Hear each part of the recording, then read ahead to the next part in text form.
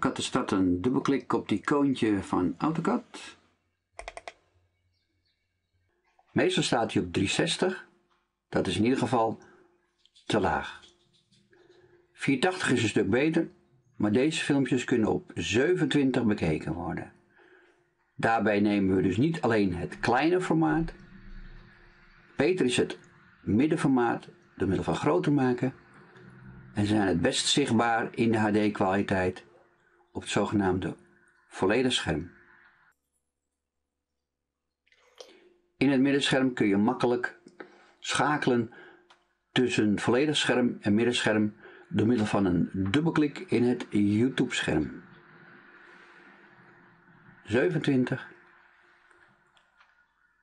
groter maken, dubbelklik op het YouTube scherm.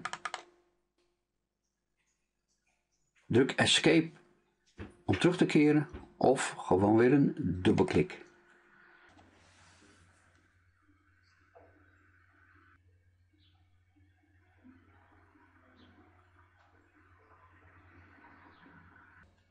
Dit is het welkomstscherm van 2013. Tegenwoordig kunnen we meteen in het welkomstscherm met een nieuw open of bepaalde voorbeeldtekeningen gaan kijken. We kunnen leren wat er nieuw is in AutoCAD via een paar tutorials van Autodesk. En we kunnen naar de AutoCAD 360. Voor de beginners, Display at Startup. Nee, dat gaan we eraf halen. We willen voorlopig eerst een beetje AutoCAD leren en daarna pas verder kijken. Close.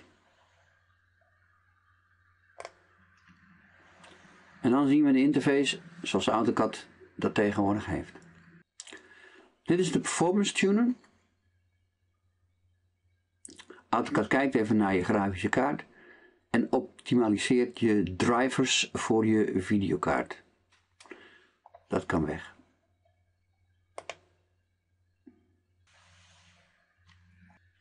Hier onderin zien we de command line venster. Het communicatiegebeuren met AutoCAD. In de moderne versies zetten we de command line venster eigenlijk floating, drijvend. Dat doen we door middel van dit kleine ribbeltje hier is het handvat van dit venster. En je kunt door middel van muis ingedrukt houden slepen dat command line venstertje floating zetten.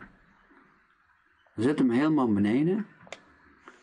En aan de zijkant hier kun je nog dat commando venstertje ietsje smaller of ietsje breder zetten.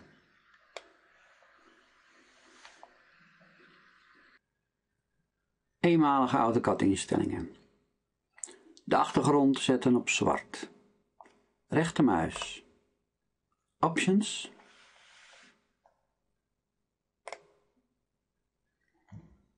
Tabbladen.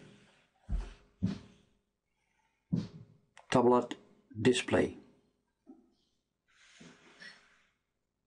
Colors. 2D model space. De background. De color donkergrijs. Afrondmenu. Black. Apply and close. Apply en oké.